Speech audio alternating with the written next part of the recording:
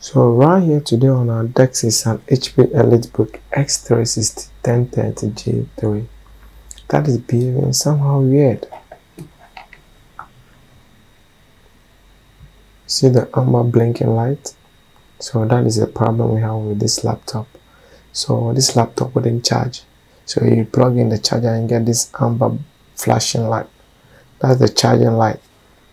It's supposed to stay solid amber when it is charging and then solid white when it is fully charged. But as you can see, it is flashing amber light. So we're going to crack open this HP laptop and then take measurements and reading and see what is wrong with this laptop. So join me and let's dig in. But before we crack open this laptop, let's check the battery meter and the system tray and see what we get in the battery indicator or battery meter in the system tray. For your knowledge or your information, this laptop has been sitting on my bench for hours now, and if you can see the battery meter, we have absolutely zero juice, no juice in this battery. As you can see, battery state of 0% available. So let's delve in and then dissect this motherboard and see what is actually wrong with it.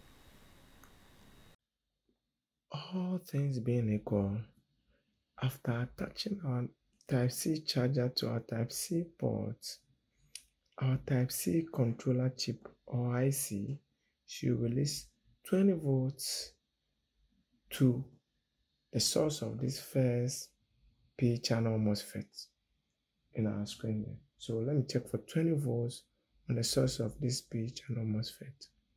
And as you can see, we have 20 volts. Now let's look for 20 volts at the drain of this MOSFET. Check. We have 20 volts. Now let's come to our second P channel MOSFET. See how I'm tracing the line? You can see how the line moves from here to here, and then now to the source of this second P channel MOSFET. Let's look for 20 volts, and we have 20 volts here. So it should make its way to the drain of this second MOSFET as well. Then it's here, and then makes its way to what? The current sensing resistor. Alright, so on these boards, this current boards, they use a topology of charger we called topology of charging chip we call the NVDC. That's the narrow voltage direct current chargers. All right, so what happens over here is that the 19 volts or 20 volts from our charger moves across these two MOSFETs and then becomes available at the current sensing resistor. Now this current sensing resistor, where the 20 volt is made, is now what? Taken and then broken down into a smaller voltage depending on whatever machine it is, between 7 volts to about 12 or 13 volts. Now that 13 volts becomes the voltage available for the system and as well as the voltage available for charging the battery. And this type of topology is mainly what Apple employs, and now it's seen in mainstream laptops. Okay, it's seen in mainstream laptops as opposed to the old topology that they use, which we mostly refer to as the hybrid power boost, where 19 volts is found across the entire motherboard. The voltage rating on this battery. See the voltage rating on this battery to be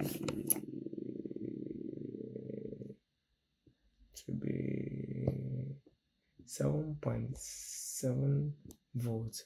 So then this system will need an NVDC voltage of about 7 to 8 volts. All right, so the next point we need to make that measurement will be the second current sensing resistor, which is somewhere here. Okay, let's peel off this sticker, then check it around here. So there we are. So on this resistor, we need to measure about 7 volts to 8 volts. So it will need about 1 volt to 2 volt difference in order for it to be able to charge the battery. So now let's take reading on this current sensing resistor for the system. All right, so you have 8.77 volts. So then now this voltage is now going to be regulated across this inductor here, this inductor, towards charge the battery. And as you can see, you're not getting any solid or any stable reading on this inductor. Now let's check the battery terminals here.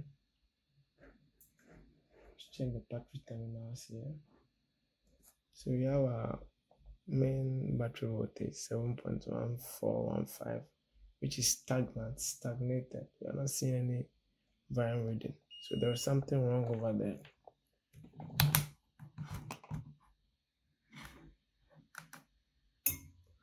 Alright, so let's look at the second pin here. After the 4 red pins, the next one is a black, but is sure is 0 volts. The next one is a green, 2.97 volts. I'm sure this is battery detect signal. The third one should be the data line and the clock. We are reading nothing here. Let's check the other one. We are reading 3.3. Yes. So we are either missing the clock signal or the data signal. Unfortunately, we don't have a schematic to this motherboard, so we are going to work from experience. All right, we're going to work from experience. So our yellow pin, we have no reading. And when we check the white pin, we have 3.3. And this is wrong. You're supposed to read something on this line here. Okay. So let's look around here on this motherboard. I noticed something funny. This is something funny. Look at this resistor here. Look at that resistor. It seems like it has been knocked off. Okay, so let's check resistance from one pin. Let's take our battery out and our charger out, okay? And then check resistance from the other side of that resistor to one of the pins where we were not getting any reading from, okay? So from this side to this side, see. So on that yellow pin where we weren't getting a connection, the other side of that resistor that wasn't connecting is supposed to what? Connect to it. Alright? So we are not getting anything because there is a break here. There is no continuity here. So this resistor is broken off. So let's connect this resistor and then see what changes you see in our reading and then behavior of the board. Okay, so this is the resistor we replaced. This is your resistor. So let's check for 3.3 at one side and then 3.3 on the other side. Okay, so let's check over here. The white pin, we get 3.3, and then the yellow one, we get 3.3. And then we check here, detect. So now all the voltages are present. Now let's check on the charging coil, the coil responsible for charging, the coil that drives the charging voltage. Okay, let's check and see. 8.51. Alright, so let's check the battery voltage here, 8.23. 8.23. Yeah, so it has gone to 8.24. Right here on our screen is a battery connector on a similar HP computer. So try to scout for a schematic that is similar to the computer we are working on, just to illustrate or demonstrate what we are actually dealing with here. So right here on this battery connector, you have pins 1 through to pin 10, and the first 3 pins are what our ground pin. So this is the negative side of the battery, and then pin 4 and pin 5 are the data lines, right? Data line, that's EC underscore system management bus underscore data 1 and EC underscore system management bus clock 1. Yeah, so the next pin 5 and pin 6 are battery temperature sense and battery bi-direction or something like that. This is not really of much concern to us over here. And then we have pin 7 and 8. So pin 7 and 8 happen to be our battery voltage. So this is the voltage that the charger uses to charge the battery when battery and charger is plugged, or this is the voltage that the battery would give to the system when battery is not connected. So this is the voltage available for the system to run off when charger is not connected. All right, so with what we were dealing with, we had a problem with the system management bus and the communication bus, that's data 1 and data 2, clock and data.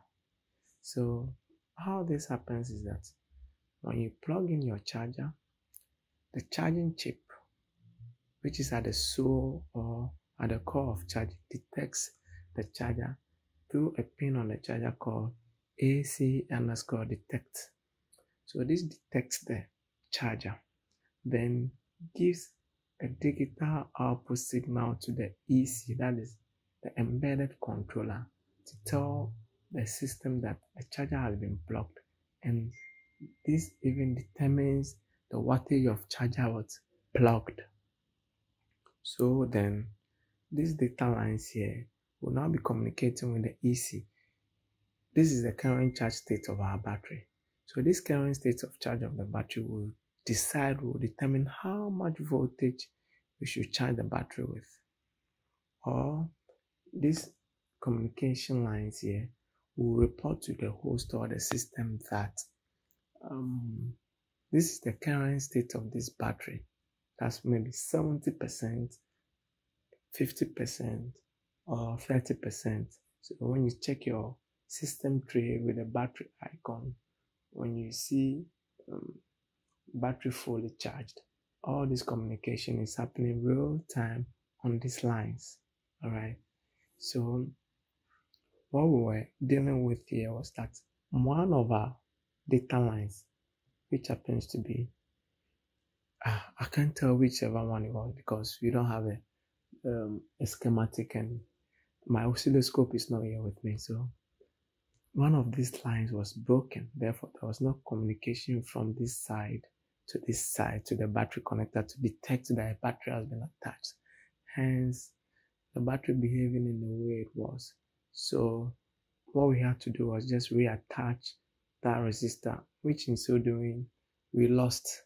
So I had to scout for or look for a resistor elsewhere on another board to attach before we had this communication line restored. That was virtually what we did. And we had a working or a charging battery on this system.